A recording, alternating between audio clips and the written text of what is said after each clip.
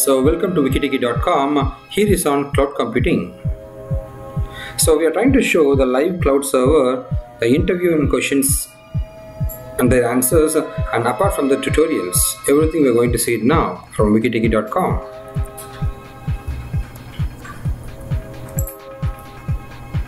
My name is Venkat. I am a Microsoft Most Valuable Professional. I am a certified and recognized expert on cloud from Microsoft.com. So we are going to see the live cloud demo in this video. You are able to see the level 1 here. One instance per customer. And here is level 2, configurable per customer. We are able to see the same color. It's different color. So instance 1, instance 2, instance 3, instance. And the level 3 is configurable with a multi-tenant. Whereas here you got a load balancer here. Yeah, scalable, configurable, multi-tenant efficiently. This is your cloud computing network or environment. Now let's talk about the infrastructure as a service. So you'll be allocated with a server, and whatever OS you want you can put it, and whatever software you want you can put it. IaaS is the delivery of technology infrastructure as an on-demand deliverable services, a scalable service. Usually built based on usage.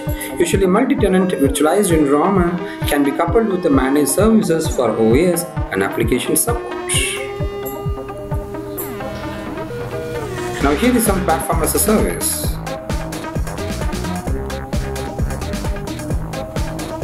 Let's see the live demo of how it works.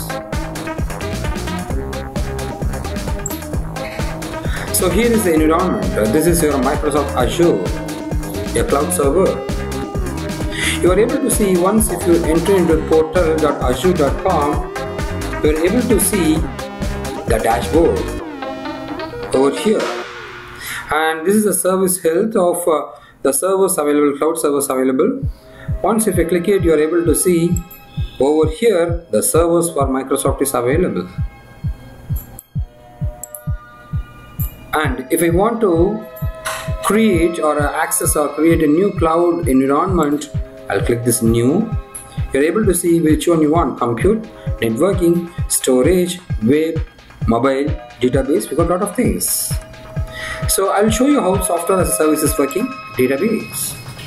So if I want to rent SQL server, SQL database, SQL data warehouse, SQL Elastic, you got lots, NoSQL, and everything is MongoDB is there. Lot of things are there. Or still, if I didn't get any other thing, let me go for CR. Just click it here. You are able to see everything. NoSQL, SQL server related stuffs, Oracle, HouseDB, everything is there, and you're able to see multiple things. And clicking more, you're able to see lots and lots. You can see it here. Everything is there in cloud. Now, for typical example, I will SQL server. I want to rent a SQL server or SQL database. Click it here. They'll ask like you want to create it.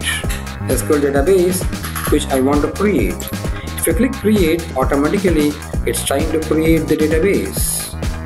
You're able to see it here. I want a new database which is my wikitechie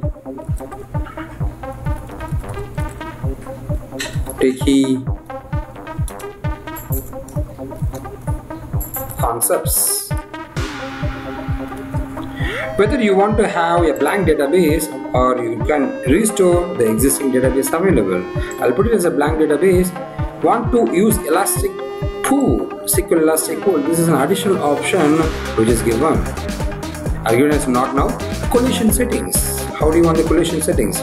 Once if I try to create it, automatically, please fix the error. So it's asking for some errors. Okay, it is disabled for me. Somehow it's disabled. I want to give the database name. The database name is, I'll put it as wikitechie _db. Somehow I need to reactivate it. So it's not working at present, so I need to reactivate it. Once if it is reactivated, clicking create, I'm able to access my database. This is how you are able to create your SQL database. This is how your cloud is. Somehow I got some option of disabling. I need to enable this one. I need to talk to Microsoft. Let's move on. Now what is a platform as a service? So it's a PaaS, sorry for that.